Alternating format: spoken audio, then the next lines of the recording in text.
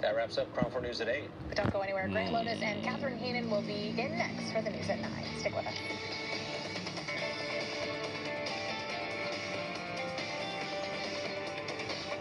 Last year in California, there were 200,000 car crashes.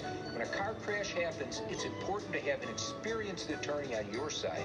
The Barnes firm has years of experience handling thousands of car crash cases. We will give you the support you need and help to get the best result possible.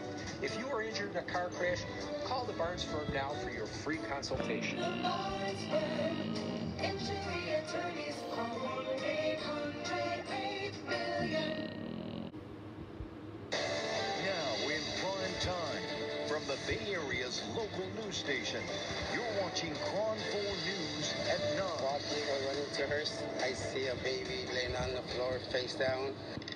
Now at 9, a tragic discovery in the South Bay. A baby dies after being hit by a car in San Jose. Hello, everyone. Thank you for joining us on KRON 4 News at 9. I'm Catherine Heenan. And I'm Grant Lotus. This crash happened just before midnight in East San Jose, and it marked the city's 27th traffic death of a pedestrian this year. San Jose police saying it happened at the intersection of South King Road and Ocala Avenue. Police say a mother and her children were crossing the street outside the marked crosswalk when they were hit by a Chevy Tahoe. The driver stayed at the scene. The infant died at the scene. The mother and her other child were taken to the hospital and are expected to survive. The traumatic